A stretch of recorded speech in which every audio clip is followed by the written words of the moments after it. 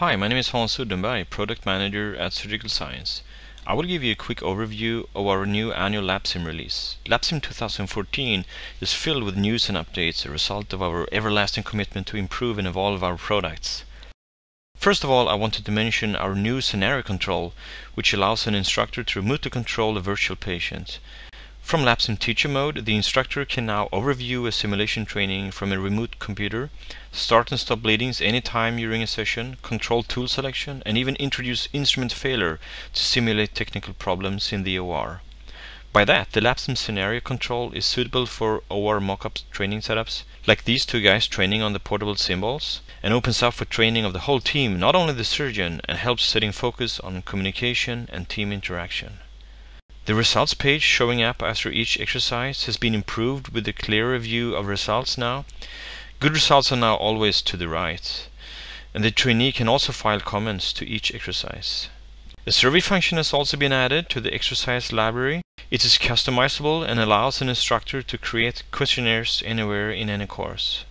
We do have a couple of new exercises this year. This is jejunal anastomosis, part of our bariatrics model, where we've taken our suturing to a new level. In the exercise, you carry out the last step of a gastric bypass where the small intestine is reconnected with itself. Also included in 2014's bariatrics model is a new inspect bowel exercise, where you learn the techniques involved in safe handling of the intestines while inspecting them. The exercise is also set up as a measuring exercise where you run it to approximate a certain bowel length. Compared to the existing basic skills exercise handling intestines, both graphics and dynamics are new, and the bowel is now attached to a mesentery.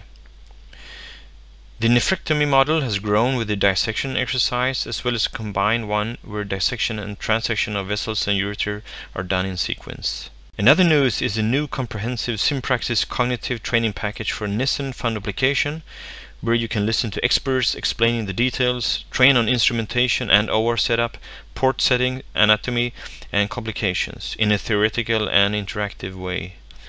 No simulations are included in this package at this point. For easier course administration, the course certificate templates can now be saved, imported, and exported, and certificates can be batch printed. And apart from what I mentioned here, there's a long list of minor improvements in the LapSim 2014 annual upgrade, making the simulation experience even better. So now this is waiting for you to try it out.